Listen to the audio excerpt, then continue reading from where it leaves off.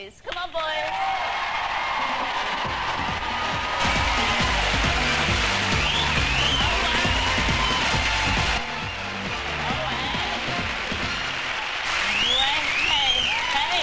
Well, hello, number one. What's your name and where'd you come from? Hello, Cilla. My name's Nick and I'm from Poole.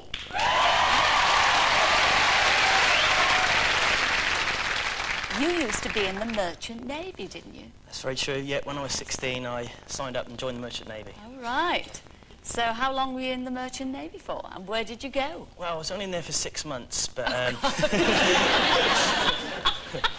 didn't get... Is it true what they say about sailors? I mean, a girl in every port? That is true. Not only just... Not only just the one, Cilla, not only just the one. You know, it is true. But there's also, we made sure that there was a lot of port in every girl as well before we... Oh! A lot of port in every girl. That's true. Enjoy blind date number one, a lot of port in every girl, man. Naughty, naughty boy. Hello, number two. What's your name and where'd you come from? I'm James and I'm from Cardiff. What does our James do from Cardiff? Cilla, I'm a butcher. I'm your local family butcher, right? And you're a butcher with a banter. I mean, you chat with all the ladies, all the housewives. All the ladies, Cilla, they love it. They love the special sausages, and especially... They love your sausages, yeah, and especially, they always come back for the loin of pork, Cilla. They always love the loin of pork. What special thing would I go for in you? Well, Cilla, I do a special, which is the roast rack of lamb, that is. A crown roast? Roast crown of lamb, that's it, Cilla, yeah. Well, tell me what's so special about your crown roast. Well, it's easy, Cilla. It's just the way I stuff them.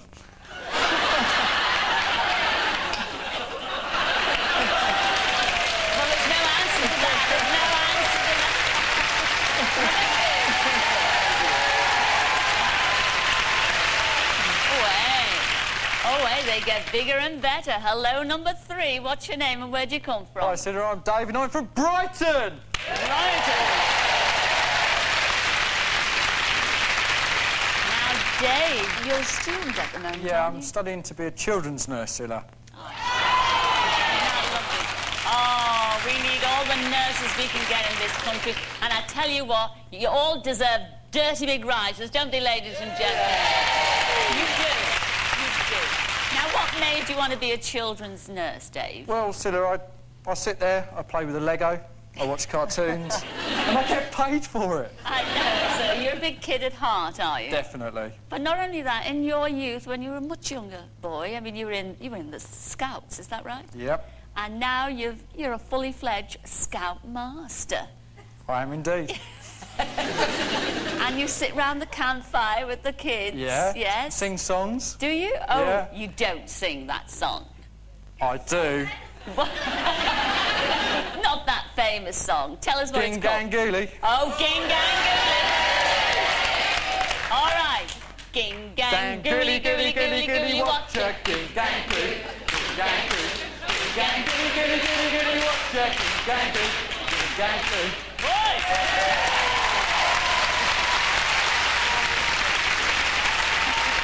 Enjoy blind date, all three of you. I shall see you all in a mo, lads. All right, you're lovely.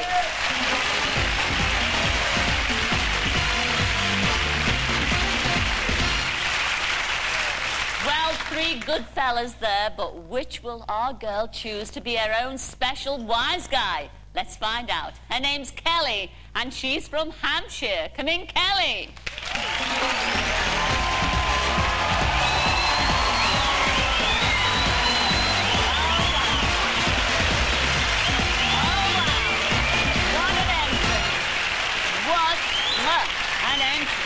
Beautiful. Oh, wait. Oh, wait. Oh, yes. Oh, Kelly, what an entrance and what a look. The audience love you out there. Tell everybody what you do. I work in sales and telecommunications. Yes. Well, we're not worried about what you sell, because you've certainly sold yourself tonight. But you tell everybody you are a flirtatious lady, aren't you? You love to flirt. I do. But if you do like a guy, and you get on with them on a date. I mean, you can't help finishing a date with a certain type of I can't. song. No, I break out in song. Yes. I do. I break out in song, a little bit of Big Spender. Really? So, do you want me to? Yeah. So if you were to get on with our date tonight, you would Yeah. burst into this song. Oh, of course. Oh, well, we want a big spender, don't we? Of course we do. Come on, Kelly, we want to see that cat suit. I'm going to have a little... This is my little microphone, right? It gives me a little bit of more... Oh, all right. Oh, whatever turns you on. The minute he walked in the joint, I could see he was a man of distinction, real big spender, good looking, so refined. Say, wouldn't you like to know what's going on in my mind? So let me get right to the point. I don't talk much for every man I see. Hey, big spender, spend a little time with me. Dun, da, da, da, da. Oh, yes. All right, Kelly. Kelly, that was great. 3 questions you've got there. I've got 3 questions. Fire away with the first one. Hello, boys. Hello, Kelly! OK, question number 1. I've got long dark hair, which I'm told is my trademark. What part of your body are you most proud of? Number 1? Well, I'd say my best feature would be my electric blue eyes. And if you look into them tonight, they'll make your hair stand on end.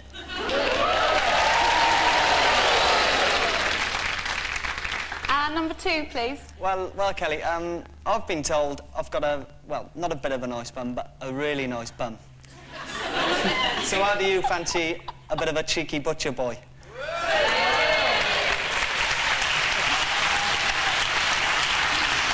That's very rude, isn't it? Do you like a bit of romp, do you? Number 3. Hi, Kelly. Hi.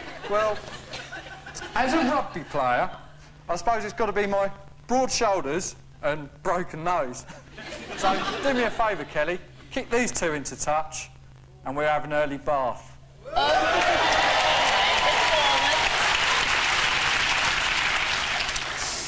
Question number 2. I believe in first impressions and usually make a decision within the first few minutes of meeting someone. If you had just 15 seconds to impress me, what would you do? And that goes to number 2, please. Well, Kelly, if you had 15 seconds to choose me, you wouldn't have to have 15 seconds, because you could have the rest of your life to just see how really good I am.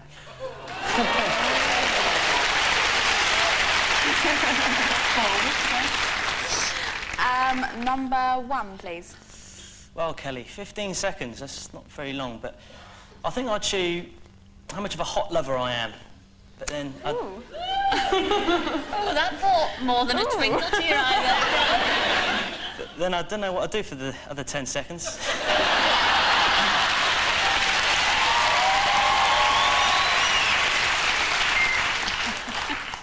Number 3.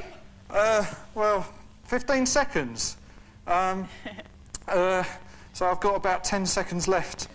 9, 8, 7, 6, 5. Oh, forget it, Kelly. Just pick me.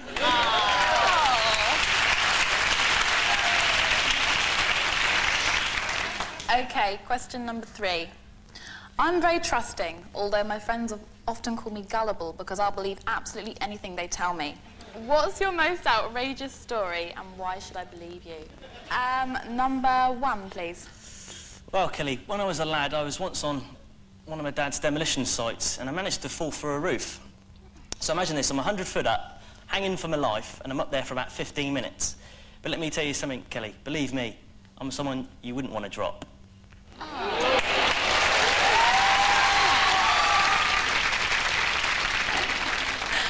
Number 3, please.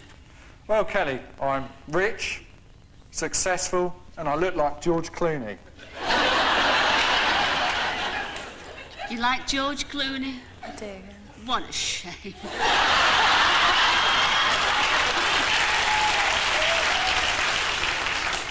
Why should you believe me? Well, trust me, I'm a doctor. You did say you were gullible. I did, yeah. And finally to number 2, please.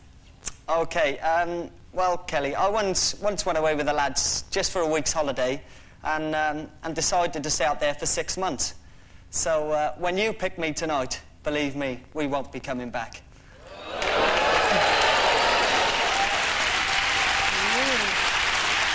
my goodness me. Well, there's your 3 questions. It goes over quick as a flash, doesn't it, Kelly? I know. It's make your mind up time. Any ideas? I have, yeah. You have? I know who I'm going to pick. No. I'm not going to tell you. Well, don't tell me. No, not just yet anyway, because we've got to hear from our Graham. Well now, Kelly, will it be electrifying number 1? If he's got the time, he won't keep you hanging around. Or perhaps you'll have a butcher's at number 2, who has the nerve to offer you the holiday of a lifetime. Or will it be indecisive number 3, the medical man for whom time seems to be slipping through his fingers? The decision is yours.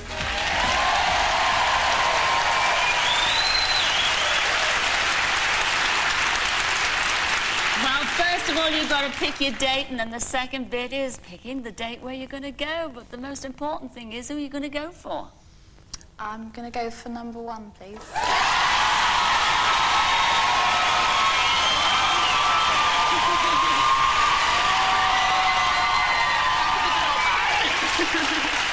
No, I don't think you've got any qualms about that one. But what about they're all great. What about the 2 that you turned down? And how could you turn down our butcher? Yes. You've missed out on his crown roast and his stuffing. You turned down number 2. That was James from Cardiff. Come in, James.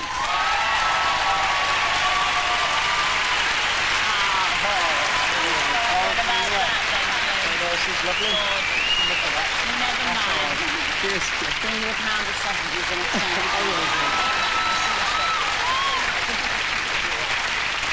Now, you're a very tall girl, aren't you, sweetheart? And you turned down, how could you turn down 6'3", number 3? That was our Dave from Brighton. Come in, Dave. What a sweetheart. Children's nurse is good. Look. Oh, Dave. Gorgeous. Absolutely Dream come gorgeous. true. Yeah. Unfortunately, not Quite for you. white as well. Right. Never mind. Never mind. You're lost. Never mind. Never mind. What? Did you like him? Yeah. Oh, she's crying, my goodness me. Never mind, they've gone. The audience love this next one. And you chose him for your date. You chose number 1. That was Nick from Poole. Come in, Nick.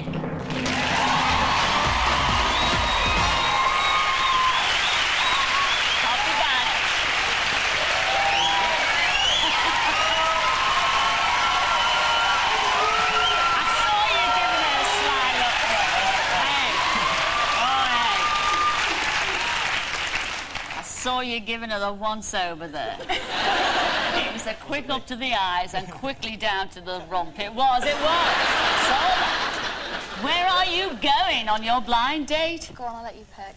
Ooh. Do you like to be dominated? I love it. You do. Who's going to read? You can read. Been in the Navy. Is he? Yeah. 6 months. What does it say? An Israeli date. Oh, wow. An Israeli date? Yes, you're off to Israel. You're off to a luxurious 5-star hotel on the banks of the Mediterranean Sea. You'll enjoy the hustle and bustle of Tel Aviv and take a long trip to ancient Nazareth, oh, wow, the history, and stroll through the stunning fishing port of Jaffa. If that's not enough, it says here, you'll dance the night away Israeli style. Yes? Is that a bit of belly dancing? What do they do? I can belly dance to that. It's not me read the stuff, I don't know. I don't know, it could be. Well, do ever what you like with your belly. You wouldn't mind. And it says, finally, let's hope you'll be dancing for joy when you come back. I think you make a stunning couple. Just make sure you do come back and tell us how you both got on. Ladies and gentlemen, Kelly and Nick, enjoy it.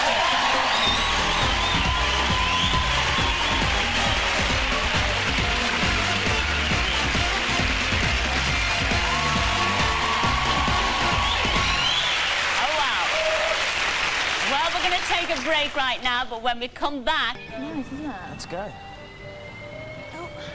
You right? Yeah. Isn't it nice? Here we go. Look at this. Red carpet treatment. Hi. Well, well, Put it down to the Vivo too. Thank you. very much. Thank you.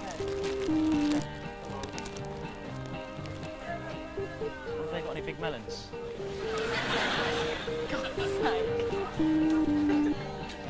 4.5 hour plane journey. I'll get one of those.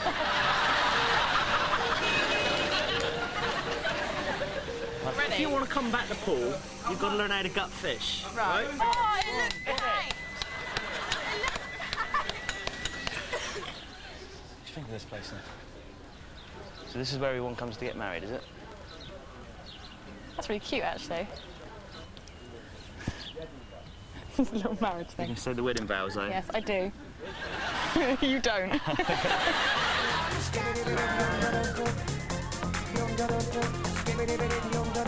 You right there? Watch you don't pop out. I like this one. You can see that women's skirt. You all right? You ain't got black eyes, have you? You and your bright ideas. I'll tell you what, I'll find someone that'll do it with you. No! You'll be doing me a favour, mate. You'll be doing me a favour. I'm not doing it. You've got to do it.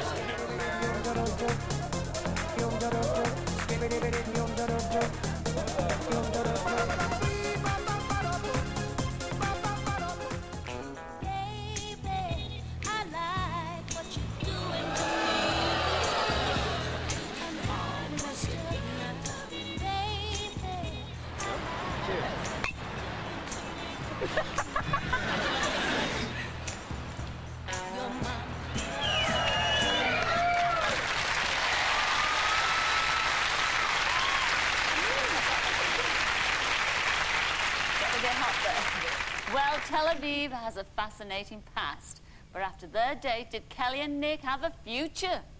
Let's find out.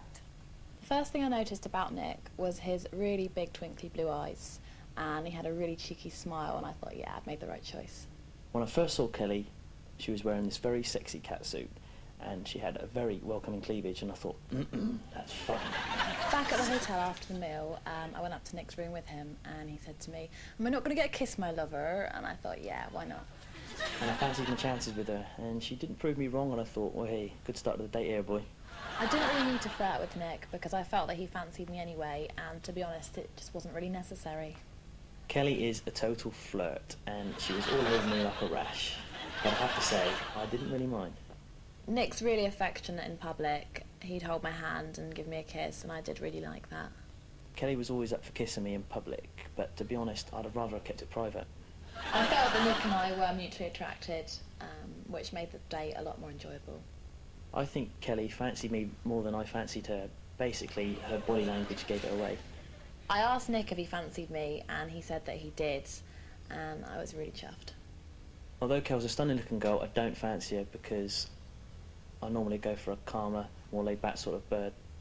I don't think I'm the sort of girl that Nick would normally go for. I would imagine they'd be a lot quieter than I am.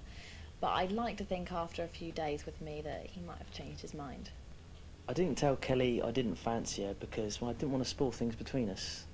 Nick and I got really close to each other on the date, and we will see each other again. I'd like that to be on a romantic level, but we'll have to wait and see.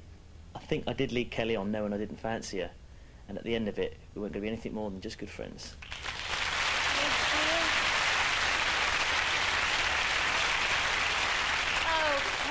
Kelly, sweetheart, I was getting quite excited at the beginning of that film there. I know. Because I think you misread the signals a little bit, or did you feel he's led you on? A little bit, yeah. Yes. I think so. Just a little How bit. could you? I'm a naughty boy, Cilla, I know. You are a naughty boy. How does it feel, you know, on the telly? I mean, you thought you had a really great time. You thought there was a spark between you. And he didn't tell you there that he didn't fancy you. How does it make you feel in front of all these people? I'm hurt.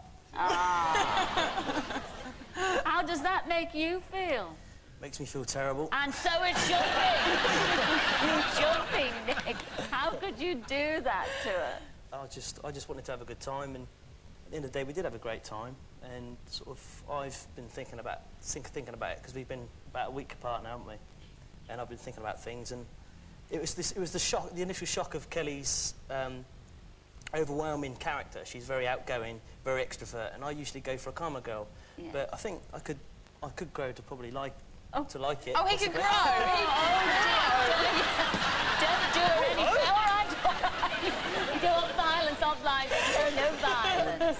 But look, your face is smiling. I mean, you're a very forgiving girl. Are you able to forgive him for leading you on the way he did? He's going to have to beg. You have to beg? Beg. I've got to beg. Yes, hands please. and knees. And on the knees. We want knees. What do we want? Hands and knees. Hands and knees.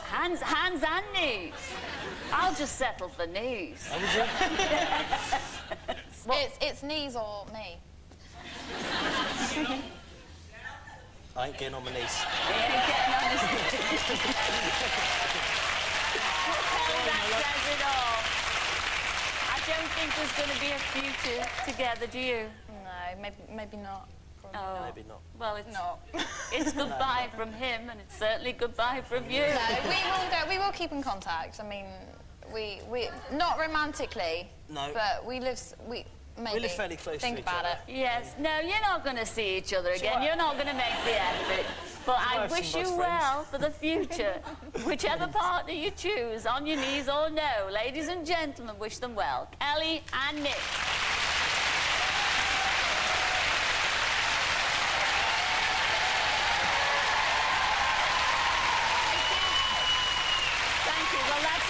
Time for this week, I'm afraid, but please join us again next week to see how Christina and Nick and Steve and Sam enjoyed their dates together. And of course, we'll be arranging some more blind dates. So until then, it's ta-ra for now. Ta-ra, everyone!